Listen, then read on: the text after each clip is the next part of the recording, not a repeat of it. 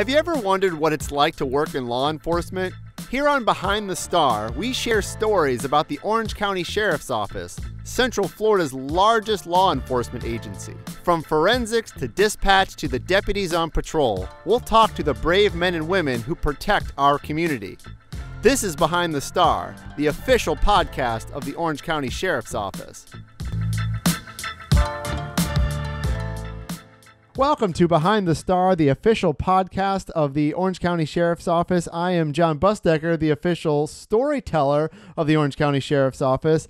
And every week I thank our listeners, and I'm going to do it this week as well because we're about 6 weeks into Behind the Star. This is our 6th episode, and we've already had more than 1,000 downloads. So we're really proud of that. We're really excited.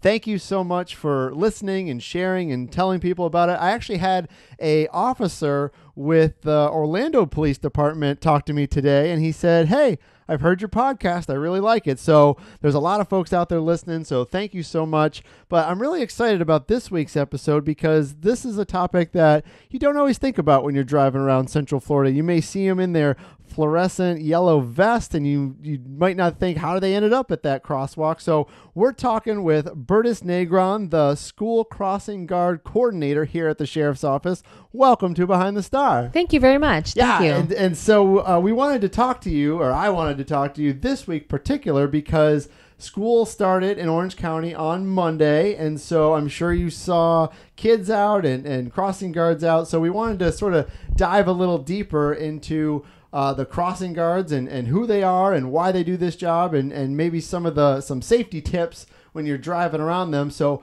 I want to start off, Bertis, by asking, how many crossing guards are there in Orange County? Roughly, I don't need exact numbers, but roughly, how many are there? Well, we have 454 crossing guards throughout Orange County, unincorporated Orange County. And so they're all over the county? Are they just in the city, or how does that work for us? Well, we hire all unincorporated Orange County, and then the cities, municipalities, the police departments will hire their own and train them. Okay, so, for somebody who's lived here about 10 years, I've driven around. You see the crossing guards around schools, elementary schools, maybe high schools and middle schools.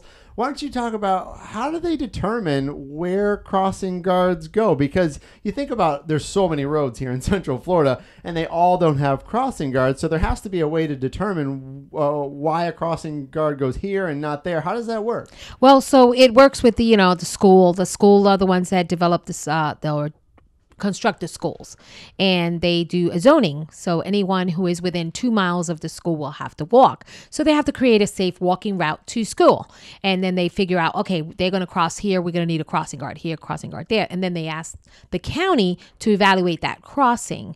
Once they evaluate the crossing, they have a certain formula they use, and whatever dictates that it's a crossing guard is warranted, then they go ahead and let me know, and then I put a crossing guard. They determine whether it's 1 guard, 2 guards, 3 guards, depending on how many legs of the intersection they will be crossing. Okay, so if it's a bigger street, I assume when I say bigger street, a larger street across, you might have 1 or 2 or even more crossing guards. Correct. At that one. Correct. Okay, all right. And so, because I live in Orange County, in unincorporated Orange County, near College Park, near the city of Orlando, and there's a few around there where there's 1 crossing guard. Now, I have no idea how many kids actually use that, but depending on this sort of equation that you talked about, there is a certain amount of kids or a certain amount of danger at that crosswalk, so that's how they determine it. Yeah, they look at how many kids cross, what is the traffic volume, does it have sidewalks on both sides, is it a controlled traffic signal intersection. All those things are taken into consideration. How close is it to the school, et cetera, et cetera. All right. And so you were telling me before we started that a lot of people think that crossing guards work for the school district, but that's not true. No, they work for the Orange County Sheriff's Office. We're proud to have them as part of our team. They work for the Orange County Sheriff's Office. The other misconception is that they don't get paid. Yes, they do. They get paid. They're not volunteers. They're under our Florida retirement system.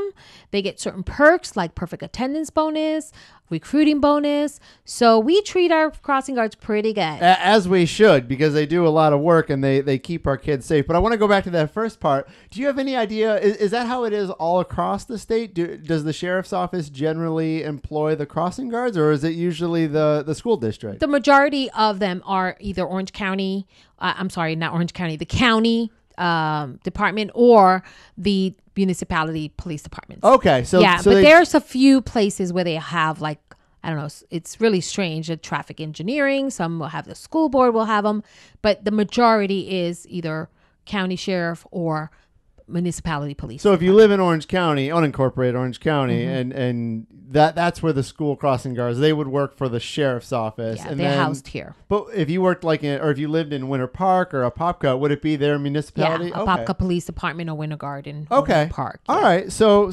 to that second point that you said, a lot of people who don't know better, they think that the school crossing guards are volunteers. That's not true. That is not true. They get paid. And like I said, all the little benefits that we offer, I don't know what other departments offer, but I know what we offer. And we also do some training. There's a 6-hour training, orientation. They do a background check on them. They do phone interview. They do... the other thing they do is a physical to make sure that they're physical agile enough to do the job, to be moving in and out of traffic quickly, to allow drivers to resume and get the kids across safely. All right, so we're gonna unpack all of those things. Let's start at the beginning with the pay. What does it start at? What's the starting pay? So the guards normally work 2 hours a day, 1 in the morning, 1 in the afternoon, and they get paid $13.52 an hour. Okay, so who's your typical person that applies to be a crossing guard? Because I mean, let's be honest, it's not a full-time job. It's something that, like you said, maybe it's something like an extra spending money, or maybe you're retired. Is that usually who applies? Yes, we got a lot of retirees, but we have a lot of stay-home moms that have kids that go to school that stay home to wait for them. So they go out and do the crossing. We have some college kids that work their schedule around the crossing guard time so that they can do school and get a little bit of extra money. So we got a variety of people that do work for us. But that's basically it. That amount of people. Yeah. So what time do they got to start? What's your shift like? Well, most shifts are 8 to 9. 2:45 to 3:45, and on Wednesdays 1:45 to 2:45. The later schedule is the middle school, because we only do elementary and some middle school. Okay, so no high school. They can cross the street on their own. They're like adults, right? So they're like adults. They're like adults, except when they do stupid things and they're like kids. But you're right. So it's only elementary and middle school. Mm-hmm. So the middle school is a little later. It's 8:45 to 9:45 and 3:45 to 4:45 on Wednesdays. 2:45 to 3:45. Okay, and so you get paid. It's not a ton of hours, but it's sort of a lifestyle thing. If you want this, it works for certain people. Obviously, it might not work for everybody's schedules and what they need in a career. So let's say I'm interested. I want to be a crossing guard. What do I got to do? Well, the first thing you want to do is get on the website. So it's OCSO.com. Once you go on the website, then you will look up in where it says job offers or job opportunities. You click on that. Then you click the school crossing guard name. And right there will tell you, here's where you apply. Click here. You click there, create a profile, and start your application. And we're always looking for crossing guards. I have been here doing this for 30 somewhat years, and we've never had a 0 vacancies. So we have training every single month. We try to fill a class with 15 people. Okay. So we really need people right away. So when you apply, and I assume you look through the application and make sure they're okay. There's a background check as well. Yeah. So the first thing we do, we do a phone interview. Make sure they understand what is required as a crossing guard before they continue forward. Once they understand that, then we go ahead and do a background check. Once the background check gets back, then we go ahead and schedule them for the actual personal interview with me and fingerprints. When they leave here with the interview, they will leave here with a letter saying they've been accepted for the position.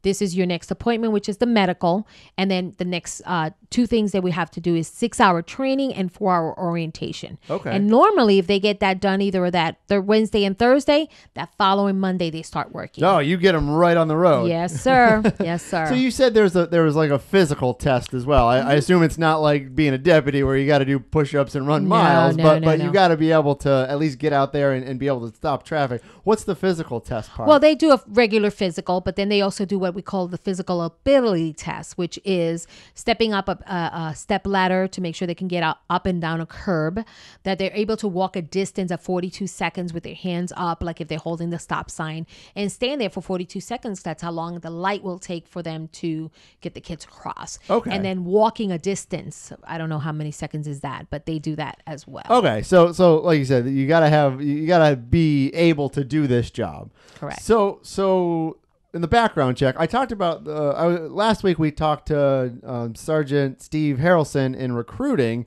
We talked all about deputies and how you recruit them, and we talked a little bit about backgrounds and basically you couldn't do a lot of bad things and be a deputy. Correct. I assume it's kind of like that here with the crossing guard. Definitely, they're working for the Orange County Sheriff's Office, and we want to make sure there are people that got good morals. They're going to be dealing with our children and they're going to perform their jobs, but also behave in a manner that's respectful to not only the community but the children that they're safeguarding. Yeah, and we also talked about you don't have to be perfect. If you have a speeding ticket there's certain offenses in life that we all get. I mean, I've had seatbelt tickets. I've had speeding tickets. Doesn't mean I'm a we bad look person. at that, but that's not a serious violation. Yes. We do.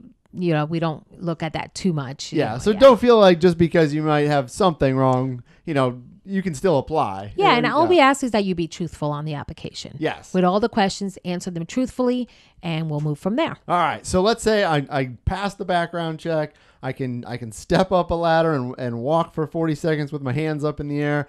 What's the training like? Tell me about the training. So the training is a 6-hour training. The first thing we cover is like a classroom setting with a PowerPoint presentation. There's 2 videos. There's one video that's children in traffic. So you get to see how children perceive traffic. They're not adults. They're little kids. They have certain developments. They don't see like adults see. They don't hear like adults see. So it kind of gives you that perspective. The other thing that they do is the other video is the actual procedure on how to do different types of crossings, those with a traffic signal, how to push the button and work with the traffic with the pedestrian signal, those that have stop signs, a mid-block crossing with a school zone of 20 miles an hour, what to do. And then once they get all that training done in the classroom, then we go outside into the actual parking lot. We have to do at least an hour or 2 outside where they actually do the practice of how to do it, blow the whistle, put up their hand, do the eye contact with the drivers, what to tell the students. They actually practice that. What do you tell a student? What do you tell them? Well, the first thing you say, hello, I'm Bertis. I'm going to be your crossing guard. I want you to do a few things for me before you step out because I want to keep you safe. First, I need you to get off your bikes and please walk them across. Do not run across. I need you to stay within the crosswalk. You see those lines? You need to stay within those crosswalk. And then I'm going to go out and stop traffic. Once I stop traffic, I'm going to say 2 words, look and go. That will remind you to look left, right, left again, and over your shoulders to make sure the cars have stopped. And then you can go. Now, don't follow me out. Wait behind this line right here. So the crossing guard goes out, blows the whistle. That's audio to the driver. They put out the stop sign, which is a visual. So that's 2 things before they step out. Okay. They put the other hand to the traffic, left hand traffic, and then they step out. And then they get into the middle of the street, facing the intersection, and then turn to the kids and say, look and go. And that's when the kids go. They cannot leave the center of the street. A lot of drivers, they want to go through in between. The guard needs to stay in the center of the street until the last child has reached the opposite curb.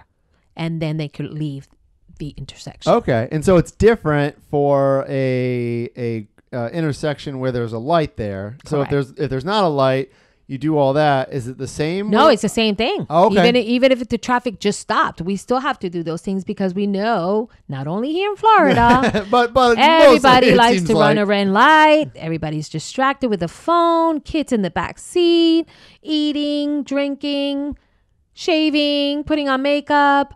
All those distractions that we really need to leave at home. Yes. Because we really need to keep our eyes out for these kids. Yeah. And our crossing guards that are out there first before those kids cross. So that's the 6-hour class. That's a 6-hour class. Okay. And then they leave with a letter saying they've succeeded. They take at the end when we come back inside, the final thing we do is a 30-word question test. Okay. They have to pass the test with at least 30 question test. Yeah. Okay. 30 question test with at least a 76. Okay. 176. You said there was a 4-hour. And then the next day they come back for 4-hour orientation. And that's where we go over all the administrative paperwork, get their ID copies of their driver's license, all that other stuff. Yeah, the HR stuff. Mm-hmm. Okay. And then finally after there, we take them to the back. They get all the equipment, vest, glove, whistle, stop paddle, ID, raincoat, winter jacket. You get all this if you're and a hat. Guard? Okay. And a hat. And you're supposed to wear all that all the time, or depending on the weather? We give them more than they're required to wear because we want to give them as much as we can to make them visible out there. But by state guidelines, all they need is a vest, vest, whistle, and a stop paddle. We give them the gloves, which we want them to wear. Are they white? Are they like white? No, they're yellow. Bright. Everything is bright that they wear because we want them to be seen. Yeah. And also school can start kind of early sometimes. And so you got to make sure. And it could be foggy. It can be rainy. It can be dark. And so it's probably not as dark for elementary school kids like it is for high school kids. Right. But they still got to be visible. Definitely. And they also have to wear that. They have to have that ID visible. It makes the parents assured that, wow, this person is working and they work for the sheriff's office. So they have to have that display at all time. So let's say I pass all that. I'm ready to be a crossing guard. Do I get to kind of decide where I get to work, or do you assign the location? Good question.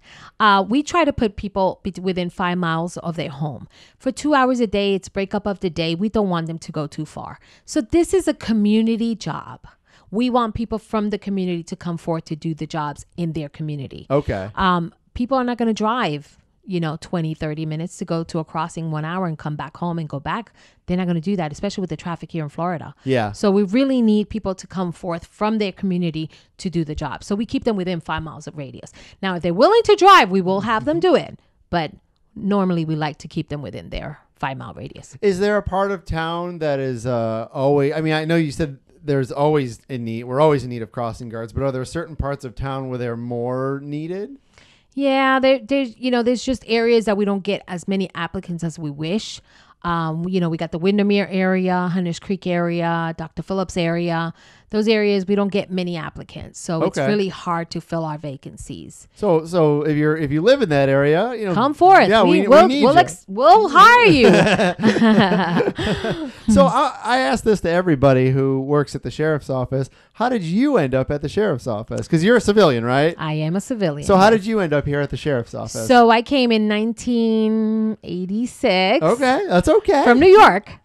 I think like half of our staff was New York. I came here. I took a cut and pay. I had a son who was 1 year old, and I started working for the sheriff's office in the records department. Did you work in law enforcement in New York? Never. Okay. I worked in insurance. Okay. I worked in insurance, and I wanted to do insurance when I got here, but this was the first job that came across, and I'm very happy. I've been here 33 years, so you can tell that I've enjoyed my career here. Yes. So I started in records, and about 2 years later, I posted for this position as a clerk in human resources for my boss, who was the school crossing guard coordinator at the time. His name was Jack Breslin. He was a marvelous man who just trained me. And he said, one day when I leave, you're going to be the next person. And that's how it happened. And I'm truly blessed because I've never thought I never aspired for this, but I guess God had different plans for me. So you've been in this department for how many years? So I've been here 86. So 88 since 1988. So almost 30 years. Mm-hmm. So you've seen a lot of crossing guards. Yeah, I know. I have a crossing guard who's been with us 36 years. I was gonna get to that at some point, but since you brought it up, tell me about this. Tell me I assume this is the longest. She's the longest, and I was telling in the back to school training, I said if she resigns, then the next one is going to be Janice Gay, but our 36 years is Ann Kraft. Okay. She's had that number, and she's the number one.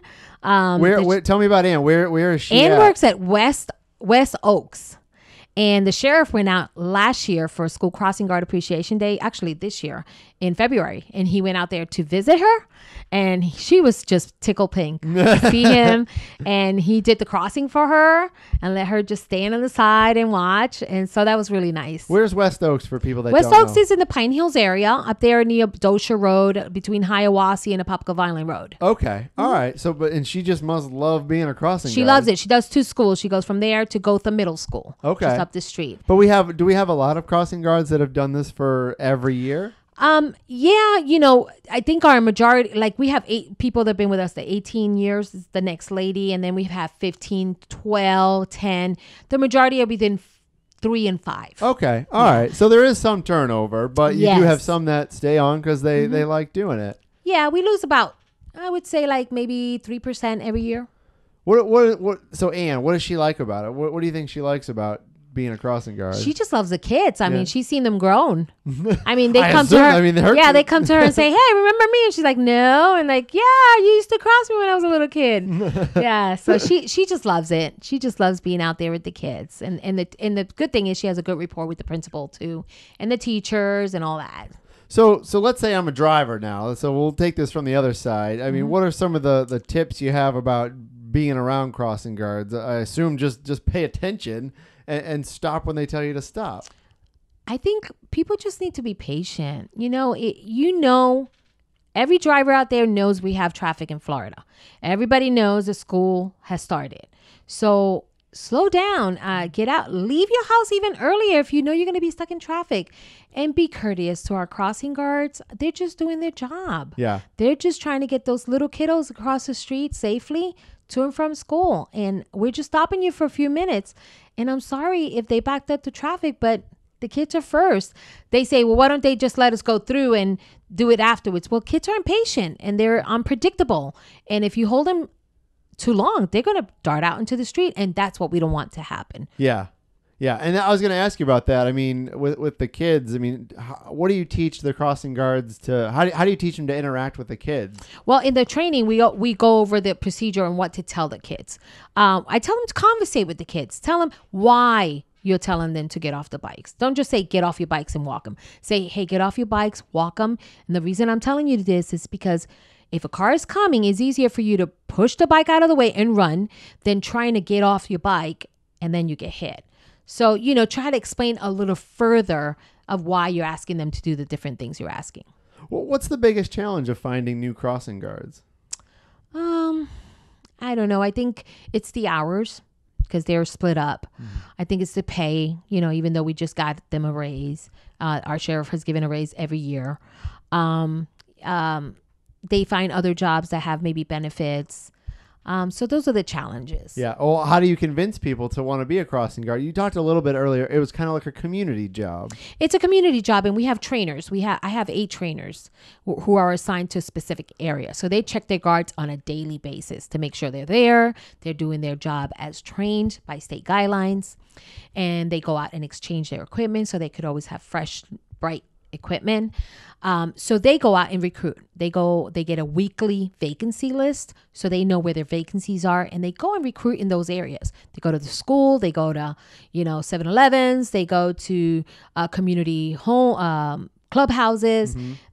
They get really creative. They go to so many different places. Some lady goes to a hair salon because these ladies get their hair done at least every week. So, as creative as they can get. So we do try to get the word out as much as we can. So you've been doing this 30 some odd years. What's changed over those 30 years, you think, for you with this job? You got me there. I guess we've progressed with technology.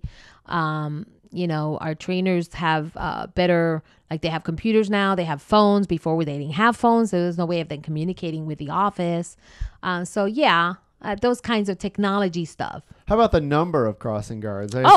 Every year, yes. As you know, this year we had 3 new schools open new. Yeah. So every year they add more schools. So we have to add more crossings. So our numbers, I remember far back as having 188 crossings. Okay. And now we have 454. I mean, that's like 3 times or at least 2.5 times the amount. Yeah. And I remember paying as low as $150. Oh, wow. Yeah. So, we have progressed in pay, how many guards we have out there, what the type of equipment we give them, et cetera and et cetera. So, so now I'm thinking. You mentioned the pay, which is like it's a job for just a few hours a day, and so once again, it's not going to be the most lucrative career. It's not supposed to be. But I think about like around the holidays and stuff. Do the kids and do the moms and dads do they bring the crossing guards presents and stuff? They sure do. There's some areas that are very festive. Yes, and then there's others that don't do nothing. Not so festive. So for that we call said, them Grinches and Ebenezer Scrooges. With that said, remember School Crossing Guard Appreciation Day is always the first Friday of February. So be appreciative of your guards. But yes, a lot of our guards are loved and by the community. They'll go out and give them presents. They give them gift cards. One guy, he worked for like a private school, and he said one day he made out with $400. Wow. With gift cards and cash. I was like, wow, I'm going to leave my job and go do your job. But I'm joking. But those types of things. But also what they've done is in the winter months, they'll stop and give them hot cocoa, hot coffee, and give them water in the summer. So there's a lot of nice people out there in the community that treat our crossing guards really, really great. That's a good thing to talk about because, the weather here is a little bit different than other parts in the country. Is there something, especially in the summer months, is there something they do specific with what they wear, their hats, or just stay cool? Yeah, just try to stay cool as much as possible. They're allowed to wear tank tops, shorts. We don't specifically tell them any specific uniform. We can't provide them with uniform because of the attrition, the amounts that come in and come out. But we allow them to wear whatever is going to make them comfortable. But they just have to have their equipment on to be seen. And it's not too cold in the winter like it is up north. No, but they do have a nice bulky jacket that they are given by the agency. Oh, okay. Yeah, so they so get they a winter can wear jacket that. and the raincoat. All right. Yeah. That's very kind of us to give that out to them. Yes. I don't know if there's a woman, I'm going to ask you, I don't know if you know this or not, but I live in unincorporated Orange County, but I live like right across the street from the city of Orlando. And so I don't know if she's a city of Orlando one, but there's a woman by my house, and maybe everybody sort of recognizes whether or not you have kids or not, that there's a crossing guard there. And I will say it's been the same woman for like 4 years. Like she is there every morning during school, and she wears a cowboy hat. And she wears cowboy boots. And she's just a character. I wave to her every morning. And once again, I don't even have kids. That is so but funny. I think she like kind of knows the neighborhood, and she knows the routine of the neighborhood. Is that pretty typical? It's funny that you say that. They know the routine. Yes, that's typical. And what we have gotten is our crossing guards are the extra eyes and ears in our community. And they have reported things to us that have helped us get people out of the streets that are not good people. Okay. So they report things on a day-to-day basis that they see and hear because they have been trained to whatever you see, you say something. If you see something, you say something. And they're very good about that. And I was going to ask you about that. So let's say you're a crossing guard and maybe a driver goes through a stop sign and they shouldn't have, or decides that they got to get going and they're going to blow through your sign standing up there. What does a crossing guard do? What's their job, or what's their role then? They report it to our office. They do report all those repeat offenders that are running through the red light, people that are constantly going through their stop sign while they're in the middle of the street crossing kids, in between the kid and them. It's just a lot of crazy stuff that people do, and they have no consideration for the children and the guard. And I'm like, wow, come on, let's just take a little bit of time, chill out. Yeah. Do you know off the top of your head? Let's say I blow through a crosswalk while it's okay if you don't know the answer, but if a crossing guard's there, is it a ticket? Is it a fine? There are fines, yeah. I just don't know what those fines are.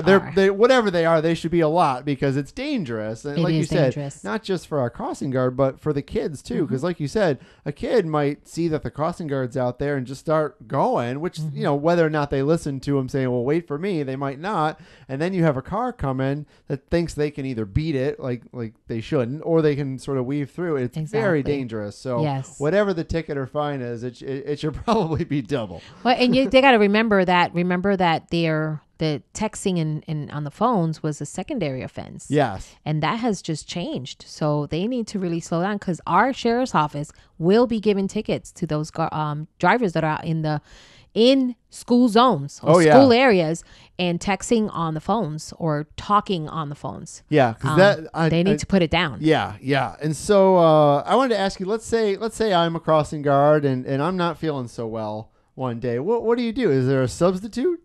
Well, we try to hire subs, but we always have vacancies, so that's always a challenge. But if we do happen to have a sub for that school, we call the sub and the sub will cover. If we do not have a sub, then we call our communication center so they can dispatch a deputy during that time. Okay. So if that's a crosswalk that normally has a crossing guard and for some reason that person couldn't make it today, it's not just going to go empty. Somebody's going to be there, either a sub or one of our deputies will fill in for that day. Correct. Or however long it takes for the Correct. person to come Yes. back. Okay. All right. Well, that's good. Yeah. I think that's all I got for crossing guards. So I do want to say, and I hope we made a point to say this, be careful. Like, just be careful out there and be patient. Yes. Because these crossing guards are doing this probably because they like this job a lot. Out of the goodness of their heart. Yeah. Every one of them to say they get hired, they say, I don't do it for the money. I do it because I just want to keep our kids safe and I want to be part of the community. I want to be a positive influence in my community. And that's why they do it. How about you? Do you ever get out and sub? I do. Yes. Our trainers do as well. If our trainer is going out and he sees a crucial area where the guard didn't show up and nobody else showed up, he'll get out of the car and go cross kids. Okay. Well, yes. Good. All right. Well, thank you so much for joining us here on Thank you Behind for the opportunity. Yeah. So Bertis, if somebody wants to be a crossing guard, go to OCSO.com, fill out the application. Somebody will get back to you because we need crossing guards. Our community needs crossing guards. It's not just us. Yes. And if they put in the application and they submit it, they hit that submit button. Don't forget to hit the submit button. Otherwise, we won't see it on our side. Give it a couple of days and call our office, 407-836-4082. All right. And if you see a crossing guard out there and maybe you don't have kids or maybe you do, maybe around the holidays, maybe give them a little something to thank them for all the work they do. So thank you all for listening, and we will see you next time on Behind the Star. Thanks for listening. Don't forget to subscribe to Behind the Star. You can find us wherever you get your favorite podcasts. Also, follow us on Twitter, Instagram, Facebook, and YouTube. Until next time, I'm Jon Busdeker, and this is Behind the Star.